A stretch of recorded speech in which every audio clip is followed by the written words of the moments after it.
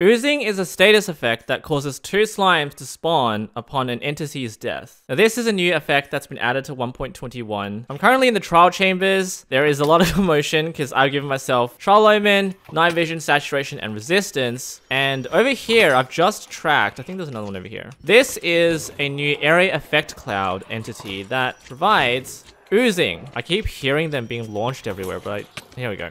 So you can actually walk through them.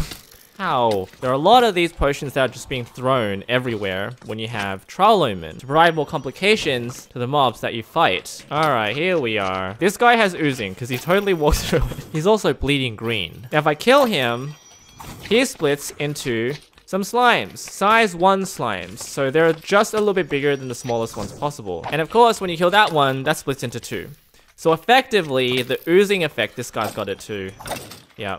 Effectively, any mob that's affected by it will split into 4 mobs. This is fantastic for slime farms, right? No need for slime chunks anymore. You can simply have mobs affected by oozing. That's where you're wrong. Now, the astute among you might immediately realize that this quickly becomes a problem for the game. Now, I know Mojang means well. Here I have an oversimplified skeleton spawner. I have some oozing potions. These are all splash potions. I've got harming potions, and I've got healing potions. I've got a brewing stand here if you don't know how to make an oozing potion. You might think it's really hard to do that. It's not. In fact, I'm gonna...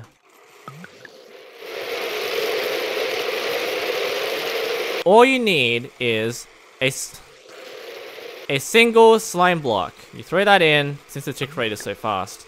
That makes 3 oozing potions. It's not 1 second because I have the tick rate accentuated. We can set that back to 20. It's going to be modified to the correct duration. 3 minutes of oozing. You can make this into a lingering potion, which is used in those trial chambers. For simplicity's sake, we'll put 1 gunpowder in there, and that's going to make some splash. There, 3 splash potions of oozing. Now we're going to use those right now because we already have them stocked up in these dispensers. Very easy to obtain, very easy to exploit. How many skeletons do we have here? 94. We'll wait for 100.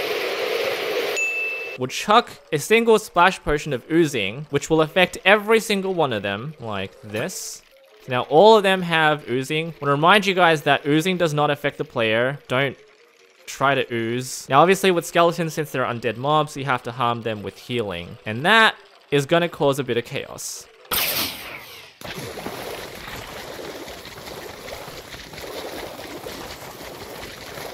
Now you might think this is totally fine. That is exactly what's going on. So remember when I said there were 100 skeletons in here? Now there are 200 slimes, because 100 times 2 is 200. Because these are size 1 slimes, you can immediately harm all of them and duplicate them again.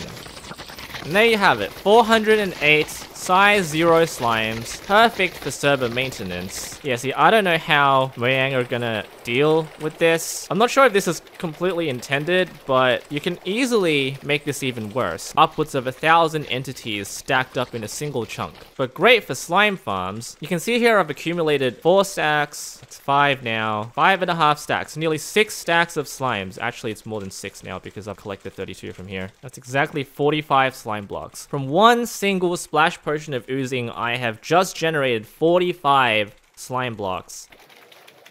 My cobblestones are oozing. This is a chicken pen. There are no chickens right now because I killed them all. There are 256 chickens here. I'm gonna splash them all with oozing. And now I'm gonna harm them all.